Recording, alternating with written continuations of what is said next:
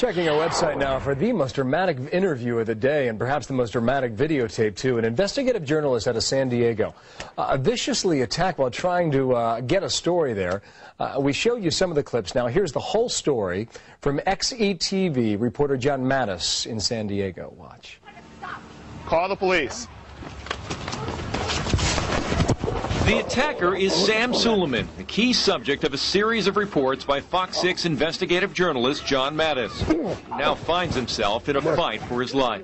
You guys are trying to do to my life. You're invading my life. Whether you earn this, the whole fucking thing. This is injustice. That's all you're doing. That is Suleiman's wife, Rosa, who immediately blames the media for her troubles. But the evidence appears to speak otherwise. Continue. In an investigative series aired on Fox 6 in late July, John Mattis uncovered an elaborate scam allegedly carried out by Sam Suleiman, in which he stole identities to buy property and then rent to others.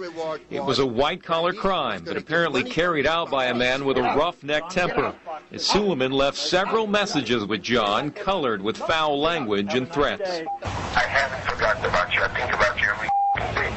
John is just off camera here, playing the messages for Brian Phillips, who is about to share his own story of a violent run-in with Suleiman, when suddenly Rosa arrives on scene. You didn't have enough with what you wear?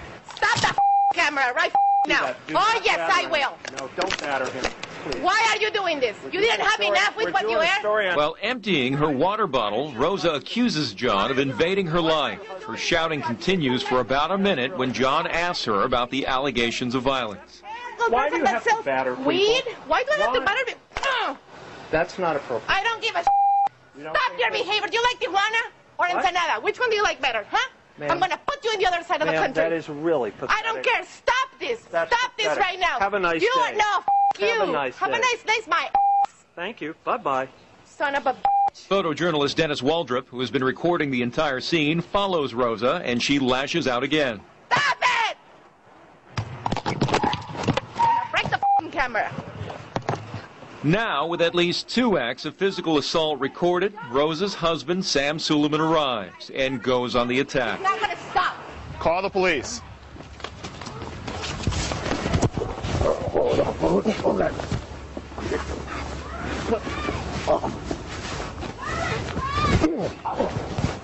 The injuries inflicted by Suleiman would become quickly apparent, but Phillips and Waldrop come to John's aid and are able to hold Suleiman down, while Rosa says she's getting a gun.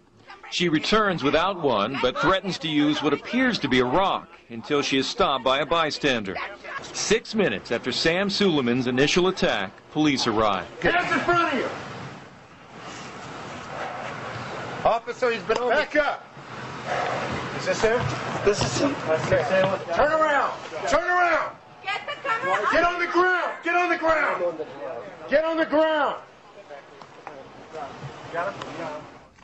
John Mattis, the reporter. John Mattis on the phone. John, can you hear me? Yes, I can. How you doing? I had better days. Yeah. How's the side of your face?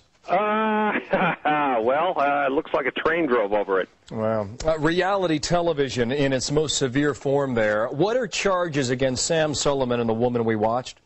Well, the charges that were filed yesterday were merely battery charges, assault with a weapon, et cetera, et cetera. We've been investigating him for a series of months for a number of real estate scams where he was buying property under other people's names and running them and collecting rents from them. So there is an ongoing criminal investigation of what he's been doing. So that investigation will entail, I'd assume, the videotape we're watching now here live. Have police looked for that yet?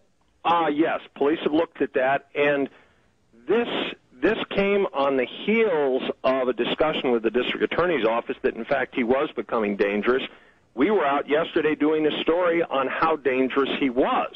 Little did we know that he was going to show up and ambush us. Yeah, you mentioned Sam. Did you mention also whether or not the woman seen here in the videotape faces charges? At one time, it takes the water bottle and strikes you across the left side of your face. She was charged also with battery.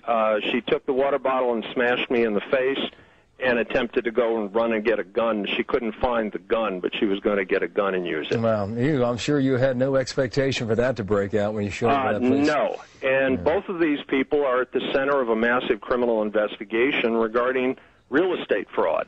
You say massive. In what sense? How many more people could be implicated, you believe? Well, certainly we have uncovered at least 20 different properties that they've allegedly bought under other people's names and ran those properties, rent them out, and didn't put a cent into them.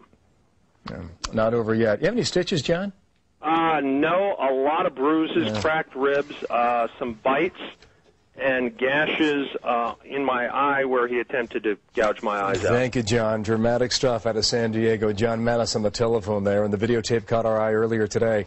Right now, in fact, it's streaming to our website at foxnews.com, and you can see all that report that we just aired there, and a bit more information, too, on John Mattis and what his team is working on out there in San Diego. So, video of the day, without question. Want to go to North Carolina right